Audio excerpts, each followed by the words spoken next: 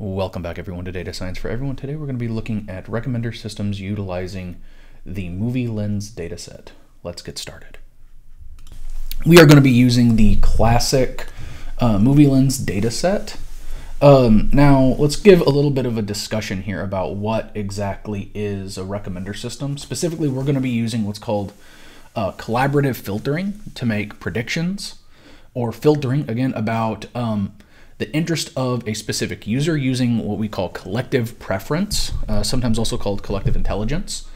And it's about the taste information for a multitude of users, or that's collaborating. They're collaborating together. Now, they don't necessarily know they're collaborating. Again, it can be kind of in the background, okay? So very similar to how you guys would use Google research, search options and whatnot. Now, there is an underlying assumption, though, that, for example, if some user A has the same opinion as user B on a specific issue, A is more likely to have B's opinion on some different issue, X, for example, than to have the opinion on X of some other randomly chosen user. So if you look at, for example, A and B here may have, A and B here may have similar tastes. So then they're going to be relatively similar to this person here. Now, let's talk about a little bit about this image. This is again courtesy of Wikipedia, our friendly online sources, I guess. But this is discussing collaborative filtering. So first, people are going to have different items, or such as videos, images, games, recipes that they like. Now, then the system is going to make predictions about the user's rating, and then for a specific item that is not yet rated. So this is very similar to how Amazon, for example, would start to look at your previous purchase history and say, oh, maybe you like this item, or you maybe like to read this book, or watch this video for Netflix, for example. And so then the system, again, is going to make those predictions from the user's ratings for an item that is definitely not in the set, okay? And then this new prediction is going to be built upon existing ratings of other users with similar ratings of active users. Okay, so we compare those people across. And then in this, and again, in this image, all right, we're going to say, for example, that the system is going to predict the user will not like this video. So this should be based on these two individuals. They're very similar in nature. This person probably won't like that that video. So let's go on and actually give this a try. Now, we're going to be using, again, Spark for this, and we're going to be using collaborative, let me add this up in here. So we're going to be doing collaborative filtering. Now, specifically, we are going to be using the ALS model, and let me actually do this properly. This is alternating least squares. And so, again, this implementation is going to actually have quite a few parameters in it, but we're probably going to do just some of the basics. So let me actually list out some of the basics that we have. So we have the number of blocks, okay? So the number of blocks is going to be used for parallelization of a computer, okay? So we set it to -1. -1 is going to imply here is auto configure.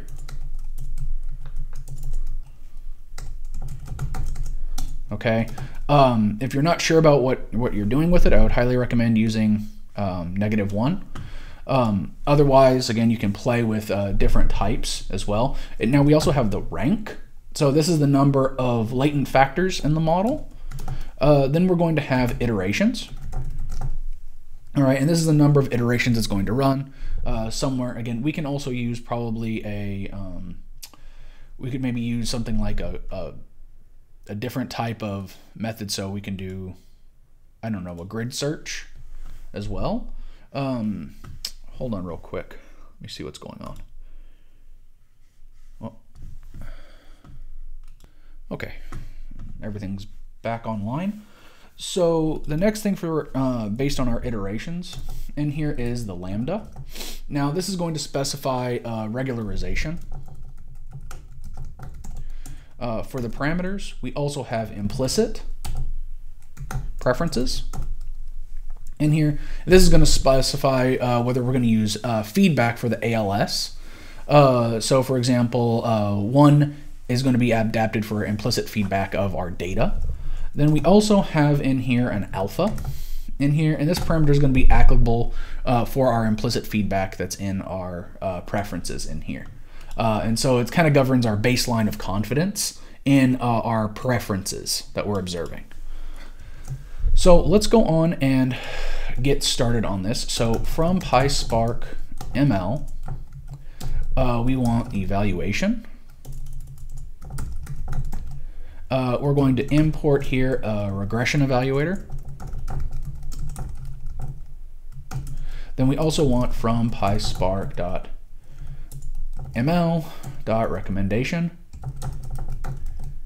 import ALS, and then again we need to actually, well, I'll put all of these in here. We also need to do from spark.ml.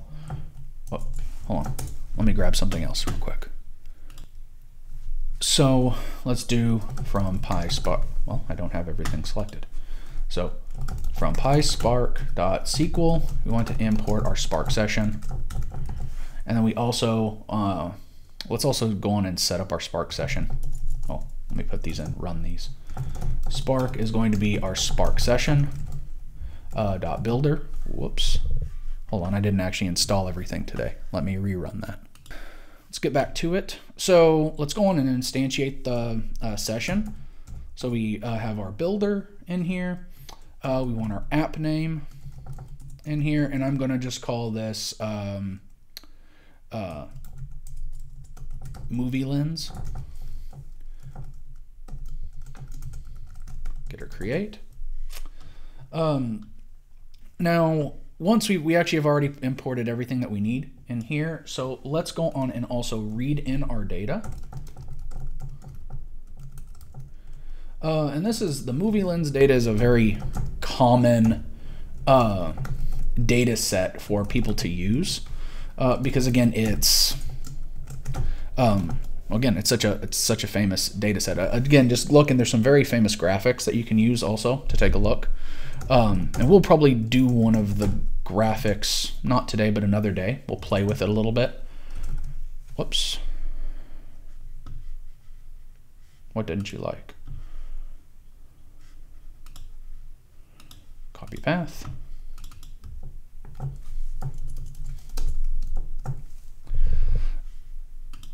And let's look at actually the, let's take a look at the data. So again, here it's actually just 3 variables in here. We have the movie ID, we have the rating, we have the user ID, and that takes up too much space. So let's go on and do a bit of descriptive statistics.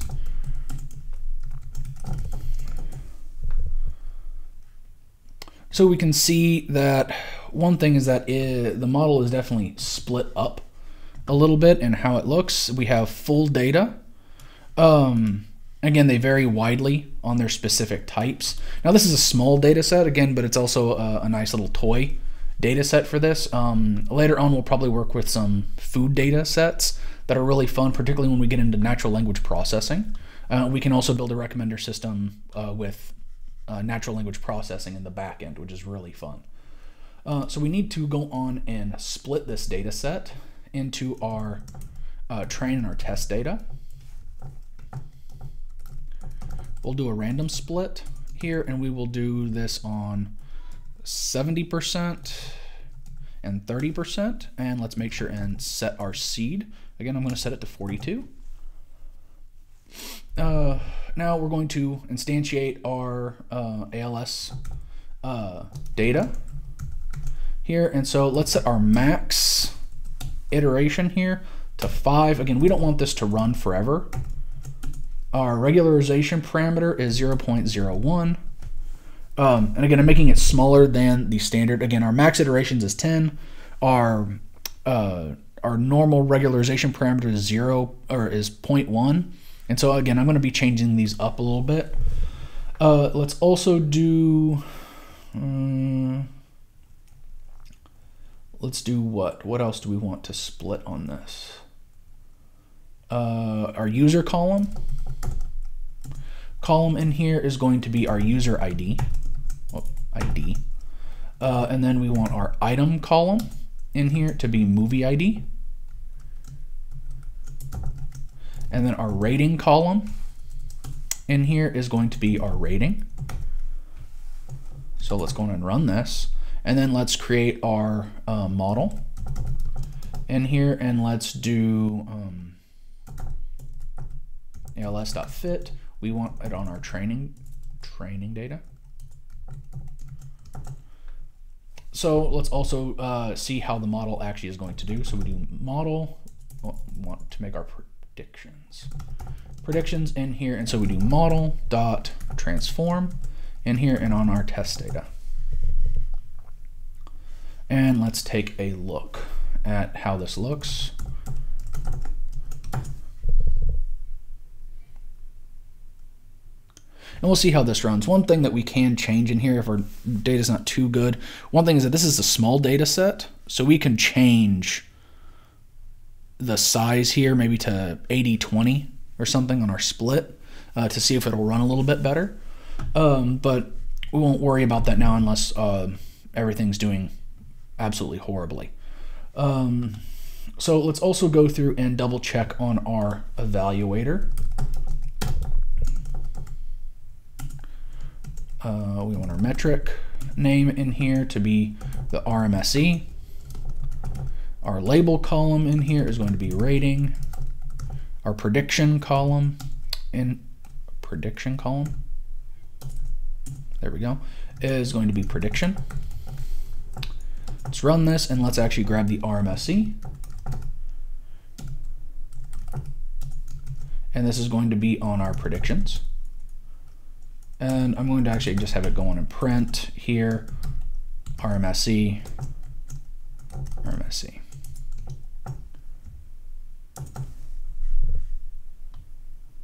And so let's take a look and see how it did.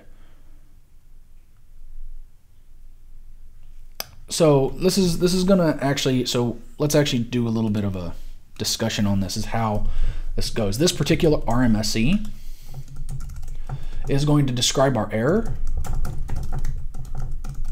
in terms of the stars rating column. So again, we're going to have basically plus or minus 2 stars. So probably not the best. But one thing that we can do though is say, how would we actually give this model, how do we actually use it to evaluate, not evaluate, but to recommend someone some movie? Okay, so for example, we can, let's grab a specific user. User 1, okay, and we're going to grab a test user. Let's filter out. We want the test user, user ID, and I'm going to pick, let's do user 1, since I said 1 in there, over here. And then let's do something like .select in here, and we don't want the actual answer, so we want movie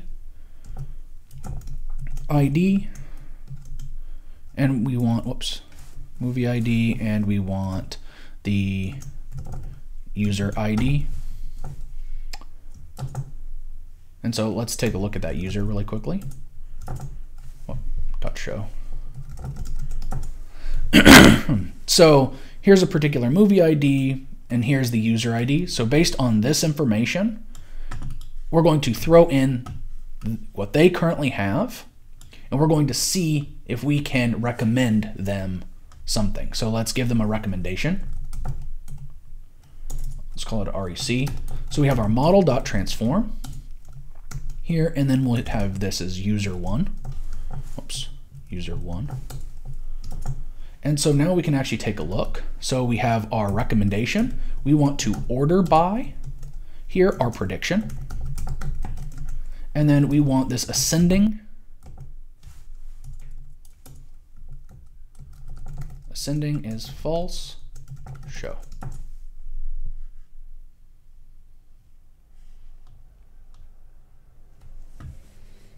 And let it run for a second. Again, it's going to take a second. All right, so what this is actually doing in here is their highest score, okay, is going to be movie ID 70. Then the next one is 76, then 74, then 97. So if we had, for example, the key, this is the keys, and then we could use this to actually show it and filter out what the actual name of the movie is. Then we can actually say that we created up a recommendation engine for this movie data set. Now, again, this is not exactly the most accurate that we have. Okay, that's fine, because again, look, this data set is quite small. Now, if, for example, we went through, and let me do, let me just show it. So again, here we're just looking at the top 20 rows. Now, if we had more features in here, we'd be able to create a much better data set, a much better model. Another thing is usually with like Yelp reviews or movie reviews, you also have what people have talked about. And the next thing that we're going to cover is natural language processing. And then we can actually add in natural language processing. So based on this person's actual reviews in the past, what they said they liked, again, their star rating, as well as how they feel about other movies using their actual words, we can actually do a better prediction about what movies they may or may not like. So again, this is what this wind up actually predicting, again, is how many stars they would actually be predicting for this. Now again, the issue here is that you can't really, whenever you're giving these predictions in here, notice that we wind up actually getting negative review. All right, you can't actually give negative stars. It's actually truncated between usually 1 and 5. So there are going to be some issues, and remember that error is plus or minus about 2 stars. So you can take this with a grain of salt. Okay, I would personally prefer it to be like your error term to be plus or minus 1/2, or 1 even, for doing prediction of star ratings. But again, this also shows how difficult sometimes it is to create these recommender systems. Thanks everyone for watching. If you like this, please comment, subscribe, and click that like button. I'll see you guys next time. Bye-bye.